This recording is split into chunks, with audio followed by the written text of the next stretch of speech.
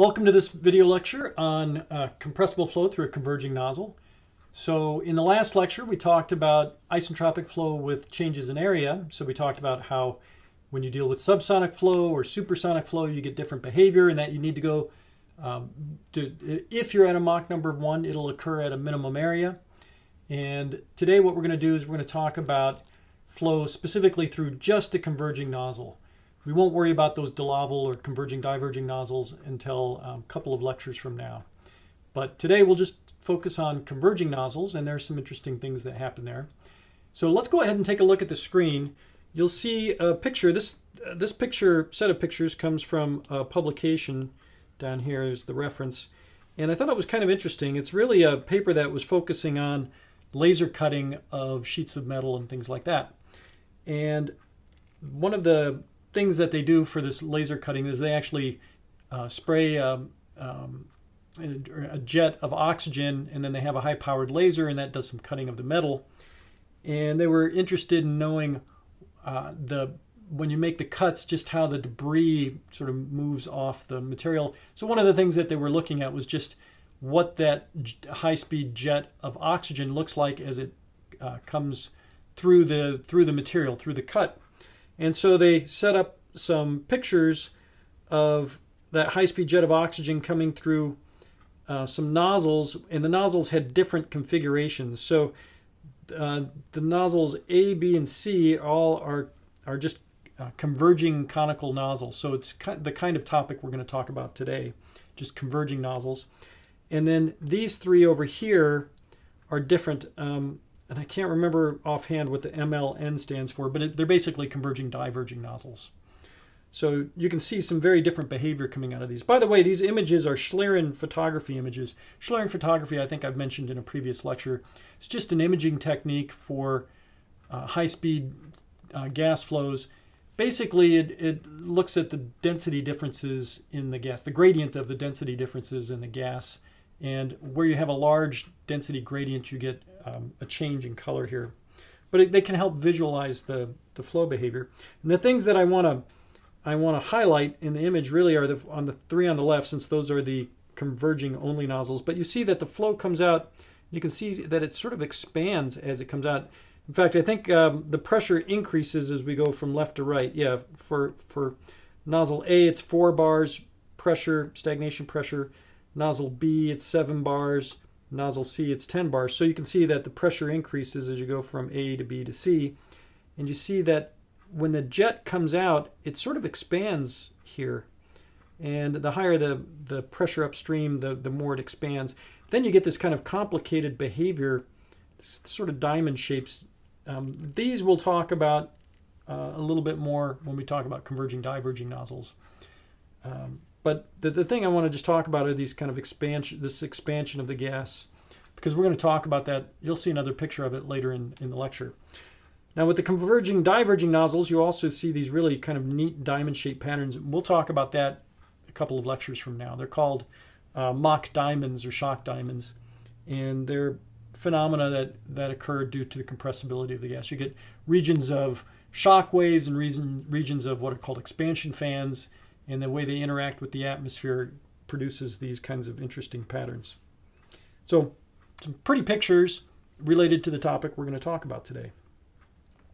So we're going to talk about flow through a converging a converging nozzle. And one of the first things we get that's kind of an interesting phenomenon is this phenomenon of choked flow. And what that means is that if you pressurize a tank, like you see in the picture here, you have this tank, it's at stagnation conditions, it's nominally 0 velocity in that tank. You have this converging nozzle. That choked flow means that as I start to decrease this back pressure, we'll get flow through the nozzle, but there'll come a point where we reach a maximum flow rate out of the nozzle. You won't get any higher flow rate by changing the back pressure. So it's called choked flow because you can't get any more mass flow rate out of it. Now, let me just physically describe how the whole process works. So let's imagine we start with the back pressure. And so the back pressure is the pressure we're discharging into. So we're starting at stagnation conditions. We're going into this back pressure. And if the back pressure is equal to the stagnation pressure, then nothing happens because there's no pressure difference. You have to have a pressure difference to push the flow through the nozzle, right? So if it's at stagnation conditions, nothing happens. So let's now drop the back pressure a little bit. Now there's some pressure difference, and that pressure difference will push the air through the nozzle. And so what will happen is the flow will go from stagnation conditions, where it's going through a converging nozzle, so the velocity will increase, the Mach number will increase. So in this region, you're getting an increase in the Mach number. It's subsonic because we haven't gone through a minimum area yet. Remember that in order to go, if you're starting from stagnation conditions and you want to get to supersonic conditions, you have to go through a minimum area first, right? Because you'll have to decrease the area to increase the Mach number, so it approaches a value of 1. But to get to a value of 1, you know that that has to occur at a minimum area. And here we're not in minimum area. The minimum area is really right at the throat, right at the narrowest part. So in this converging section, we know the Mach number will be subsonic always, because it's starting from stagnation conditions. It hasn't gone through a minimum area yet, so it has to be subsonic. So we have subsonic flow through the converging section, and then right at the throat here, which is just right at the exit, that's the minimum area.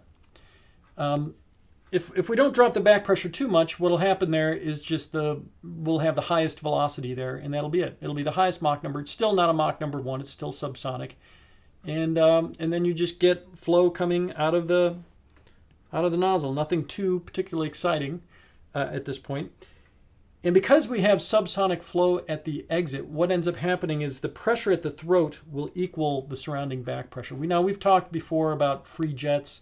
When you have a jet of liquid or jet of gas that's exiting some tank, when it goes out into the atmosphere, it'll have the same pressure as the surrounding atmosphere. It turns out that's actually only true for subsonic flows, that if you have a supersonic flow, that doesn't have to be true. It's only for subsonic flows that's true. And we'll talk more about that when we talk about converging, diverging nozzles. But at this point, since the flow at the exit is still subsonic, the pressure at the throat will be the same as the surrounding back pressure.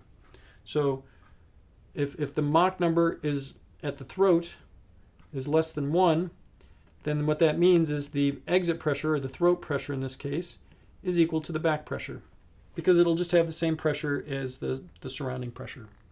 Okay. Now let's drop the back pressure a little bit further. Okay, so we're going to keep dropping the back pressure here, and as I drop the back pressure, what ends up happening is every time I change the back pressure, there's a little sound wave that propagates upstream. Let me just kind of sketch that in here. So if I drop the back pressure, what happens is there'll be a sound wave that'll propagate its way upstream, and that's what informs the tank that there's a pressure gradient, right? You have to, every time I drop this back pressure, I have to communicate that information, or that information gets communicated. I don't do it personally, but that information is communicated upstream to the tank, and so then the tank recognizes, well, there's now a pressure gradient, and it'll see a larger pressure gradient, and it'll push more fluid through that nozzle.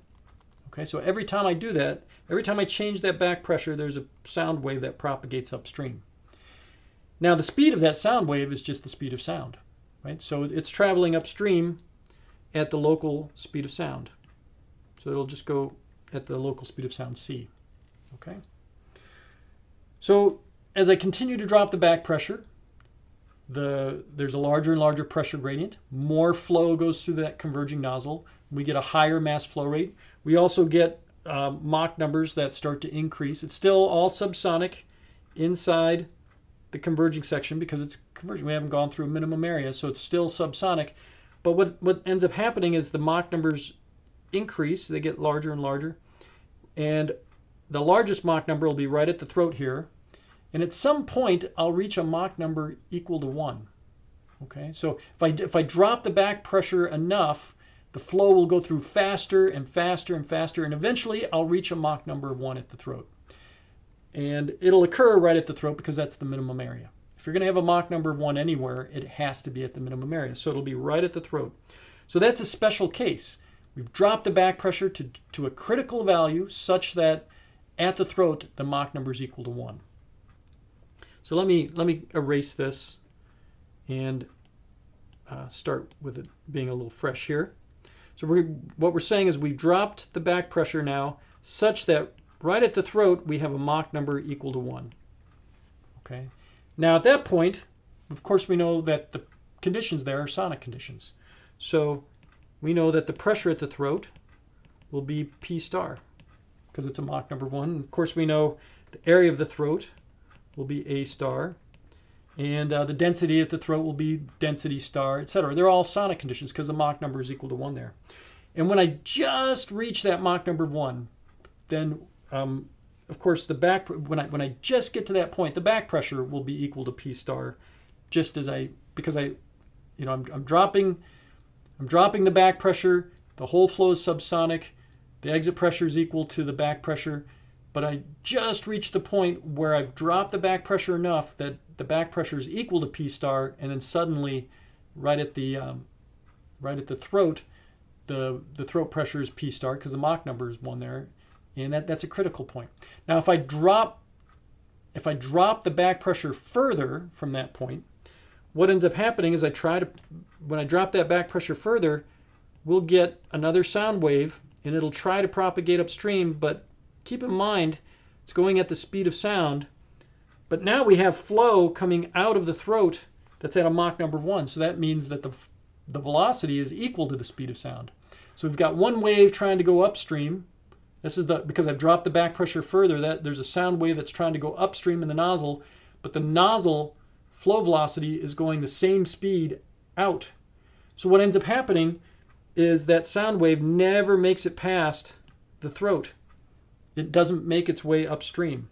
So now, inside the tank, it doesn't recognize that the back pressure has changed because none of that information is propagated up past the throat. Once that Mach number is equal to 1 right at the throat there, or right at the exit, then any further decrease in back pressure never makes its way upstream because it can't get past this throat, because the flow going out is the same as the sound wave trying to go upstream, and so it never makes it there.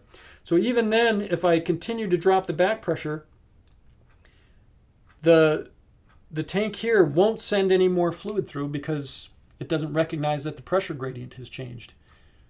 So it won't send any more flow through, and that's what we call choked flow conditions. But changing the back pressure, continuing to drop it, won't make a difference because the tank never recognizes that there's any difference there.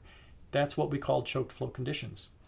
And by the way, if I continue to drop the back pressure below that P star value, the critical value that gives me a Mach number of 1 right at the exit, the throat still stays at a Mach number of 1 because it's a minimum area. That's where the Mach number will be 1. The conditions at the throat won't change. So even though the back pressure is less than P star, remember it's P star right at the throat because the Mach number is 1 there, so the pressure at the throat is P star. The back pressure can actually be lower than P star. So this is now something different that we haven't seen before. We have this jet that's coming out of the tank, but now the pressure in the jet is actually higher than the back pressure because the back pressure keeps dropping, but the Mach number at the throat is still 1, so it has to be P star there. The back pressure is lower than that. This will look a little better when I start plotting things out. I'm just kind of describing it in words for a moment. I'm going to repeat myself again, but I'll do it again with a plot to hopefully it'll make more sense there. I just wanted to give you a physical idea of what choked flow is, because it's this idea that every time we drop the back pressure, there's a sound wave that propagates upstream to let the tank know that there's a pressure gradient, that the pressure gradient's changed, and to push more fluid through there. But when the flow at the throat reaches a Mach number of 1, we can no longer communicate information upstream because the sound waves can't make their way upstream because the speed of sound of the waves trying to go upstream equal the velocity of the fluid coming out, and so it just doesn't make its way up there. So that's what results in this choked flow condition. Now we can actually calculate what the mass flow rate is for choked flow conditions, and I'm not going to derive it. If you look at my book style notes, you'll see the derivation for it, but I'll just tell you how it comes about. You just do the calculation for the mass flow rate. I'll just get it started here. You just do the mass flow rate, but you use sonic conditions. You do it at the mass flow rate when the Mach number is equal to 1. So you just start with the mass flow rate, just density times velocity times the area. But what we want to do is calculate the mass flow rate at sonic conditions. So that's why all those terms have a star in them. And then what we do is we make use of our isentropic relations at those sonic conditions. So we remember we had an expression for rho star over rho naught. So we could plug that in there. V star is just the velocity when the Mach number is 1. So V star is equal to C star, just the speed of sound. We also had an expression for C star over C naught. We can substitute in here. And you also know that A star is just the area when the Mach number is 1. When the Mach number is 1 here, that'll be A star. Okay. Let me ask you a quick question here, just for you to think about it. Let me erase this stuff. Let's say the Mach number at the throat is less than 1. Is the area at the throat equal to A star? It's not, because the Mach number is not equal to 1 there. It's subsonic, so the area of the throat is not equal to A star. Right? For those conditions, the throat is not A star. But if I keep dropping the back pressure, at some point the Mach number at the throat will be equal to 1. So let me just call this throat. So we know that at some point the Mach number at the throat will equal to 1 because I've dropped the back pressure enough. Once we reach that case, then the area of the throat will be equal to A star. Okay?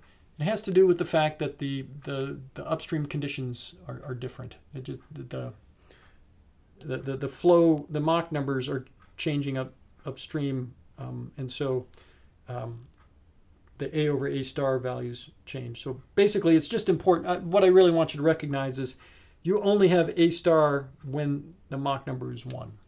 Okay. All right, so getting back to the choke flow mass flow rate. So we start with just a regular expression for the mass flow rate. We use sonic conditions, and you do some algebra involved, and it's not critical, you know, the algebra. But you'll end up with the following expression. So this is the maximum, the max mass flow rate you'll get for a tank at a given set of at a given set of stagnation conditions. So you'll see here it depends on your specific heat ratio and your stagnation conditions, P naught and T naught. And then you have A star, which will be the area of the throat when the Mach number is 1 there. You can still get higher mass flow rates from a tank. If I go back to this picture, I can still get a higher mass flow rate from this tank if I change my stagnation conditions, right? If I pressurize this, make it a higher pressure, you'll see that the mass flow rate will increase. What choke flow means is I can't get a higher mass flow rate by changing the back pressure. I can't drop this any further to make a larger mass flow rate through here. The only way I can get a larger mass flow rate through here when it becomes choked is by changing the stagnation conditions so that it's just higher. It's higher pressure or a difference in the temperature. Okay. By the way, I should point out that this pressure and temperature, those come from the ideal gas law. Those should be absolute properties. Okay. So let me now go through this whole explanation again, but in a more graphical form. Okay. So we're going to look at flow from this tank again through a converging nozzle. Don't worry about these expansion fans and things like that just yet. We're going to get to that. What I really want to focus on are these two plots down here. So ignore the plots in the top. Actually, it's these three plots. So what we're going to do is imagine this whole scenario again, but I just want to plot everything out. What we're going to do is we're going to have our tank. Let me draw it. Oops, that's not the best place to draw it. We're going to have our tank, converging nozzle. I have the back pressure, stagnation pressure. And what I'm going to do is go through this whole scenario again, but I'm going to change the back pressure over the stagnation pressure, PB over P naught. We'll just hold the stagnation pressure constant and just change the back pressure. So you can see that here. Here's a plot of pressure, P over P naught, as a function of position. So the idea here is, let me see if I can draw this. Here's our tank. And then it's the converging, it's pretty terrible scale. In fact, that looks awful. Let's try this again.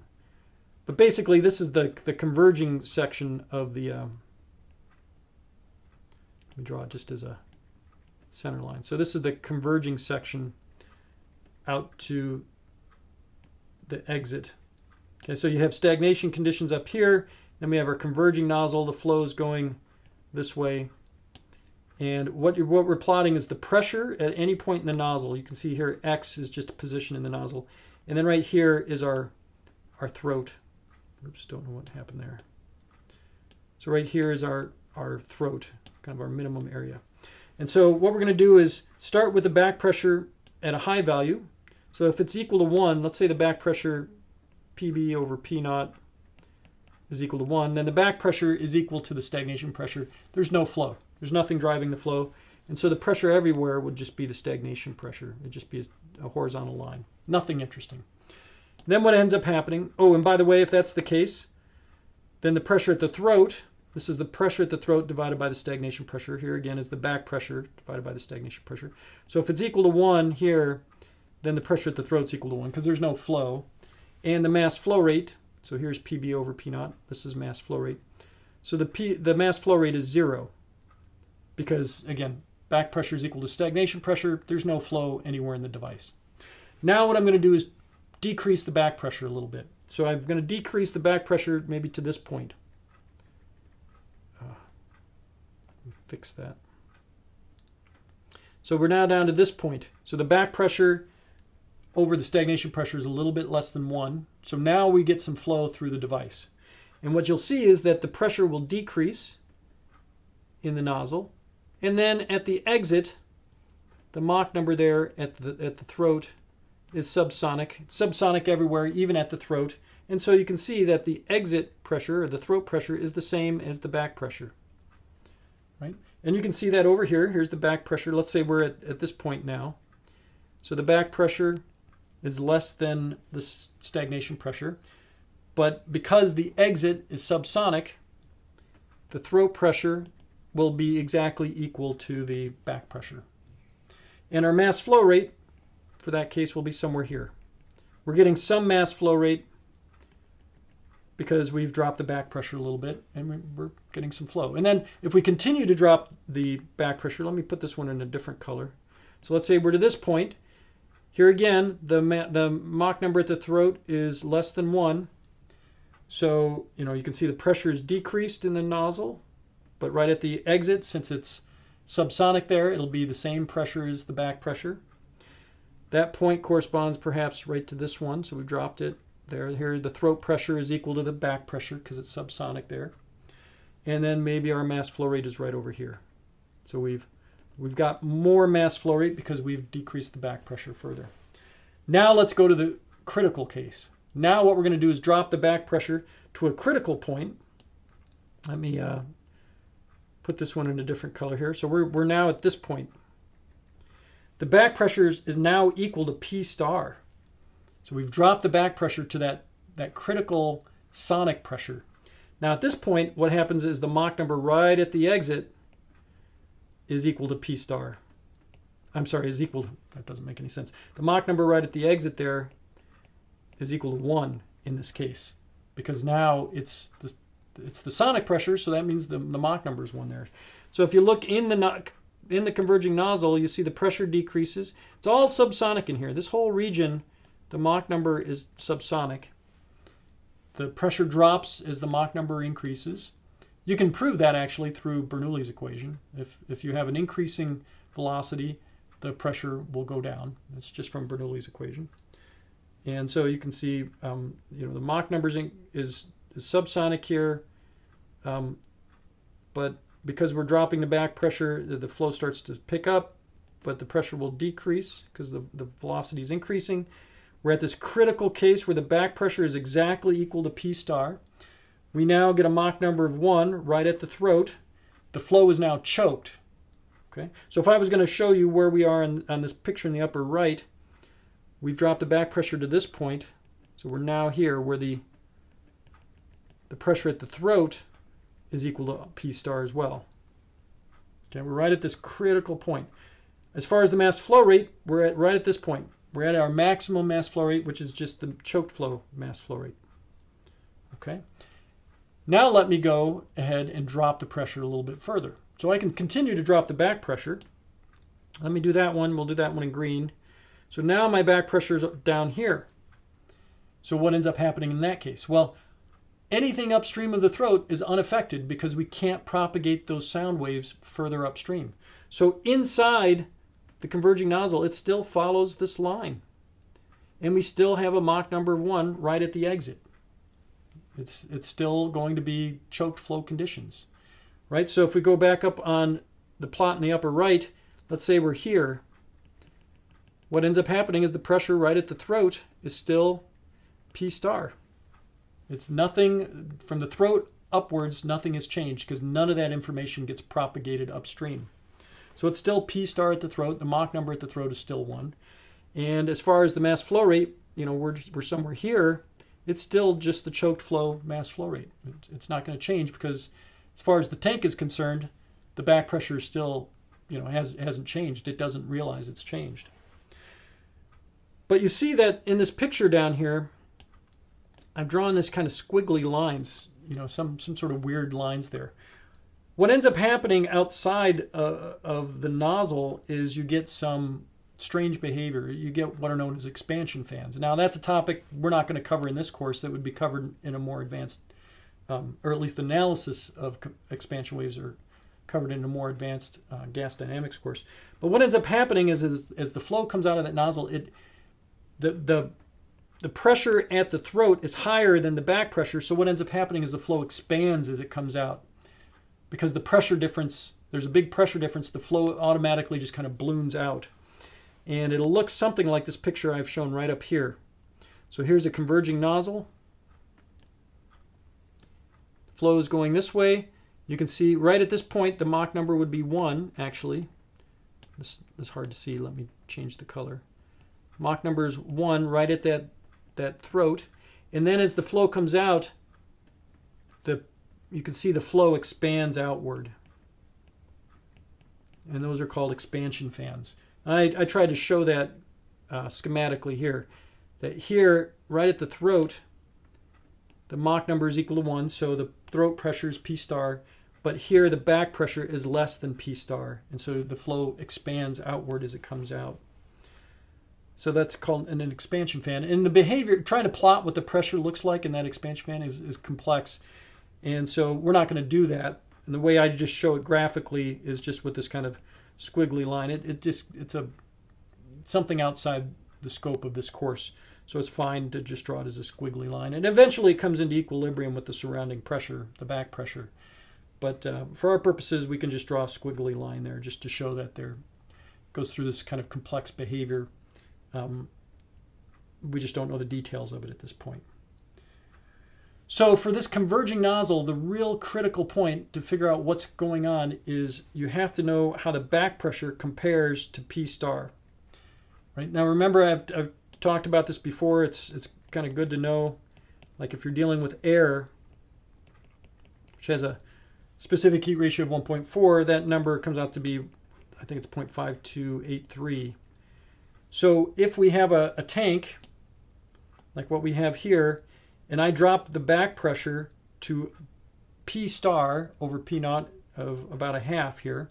So if I drop the back pressure to P star relative to P naught here, then we will get choked flow conditions. And we'll get a Mach number of 1 right at that exit. So if this tank is at atmospheric pressure, if I drop the back pressure to 0.52, then what ends up happening is we'll get a Mach number of 1 here. Okay? Or you could think of it the other way.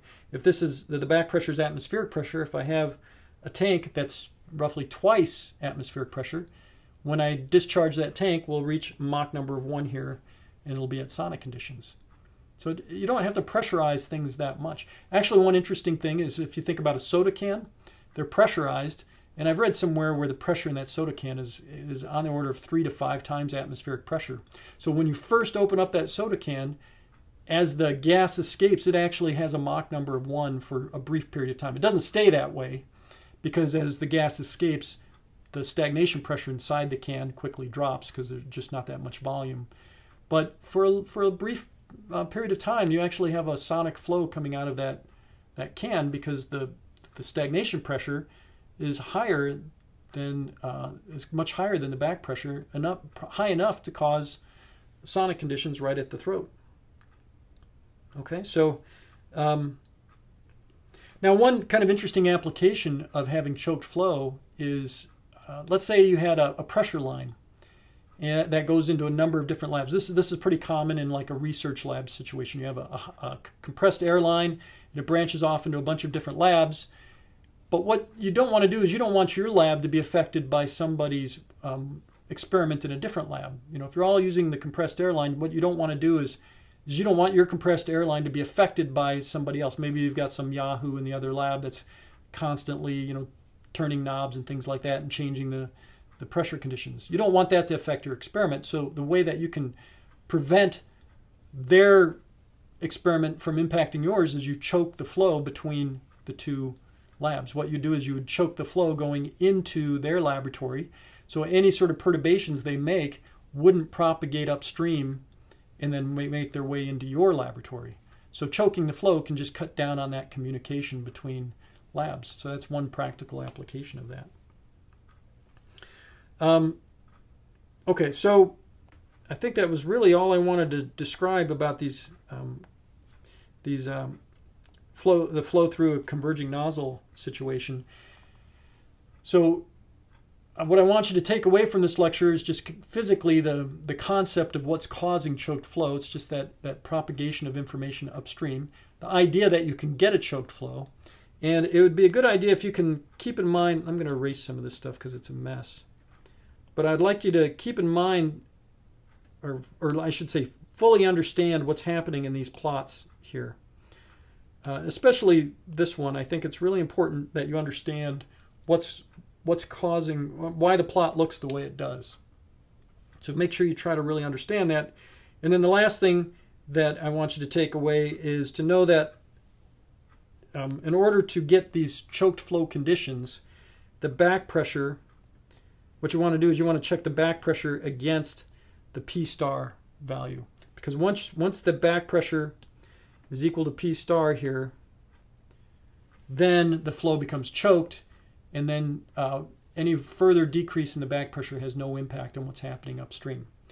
Now everything I've described here is only for a converging nozzle. Okay? When we have a converging diverging nozzle, then it gets more complex. The critical behavior is different. Okay? Or the critical back pressure is different. Here it was just checking the back pressure against P star, but when it's converging diverging nozzle, it's more complicated than that. Oh, and by the way, you know, I showed this picture of the expansion of the flow coming out through the nozzle. I just want to refer back to this original picture. You can see that same expansion occurring here. So we know immediately that the flow coming out of those nozzles are actually choked, that there's a choked flow condition here. And we know the Mach number right at the exit plane is equal to 1. And if we knew the geometry of what was happening inside the nozzle, we could find the Mach number everywhere inside that nozzle and the pressure, etc., from the isentropic relations. The flow through this whole nozzle here is all isentropic. So we can use our isentropic relations to see what's happening here. If you wanted to find you know, the pressure somewhere, or the temperature, or any of that, you can get it from the isentropic relations. And I go through some examples in separate videos where you can see how we do those kinds of calculations. I won't do them here, but definitely look at the examples so you can see how we apply these relations for a converging nozzle. Okay, so in the next lecture, what we'll do is we'll talk about normal shock waves, and then from there we'll talk about converging and diverging nozzles. Okay, so that's what's on tap for the next couple of videos.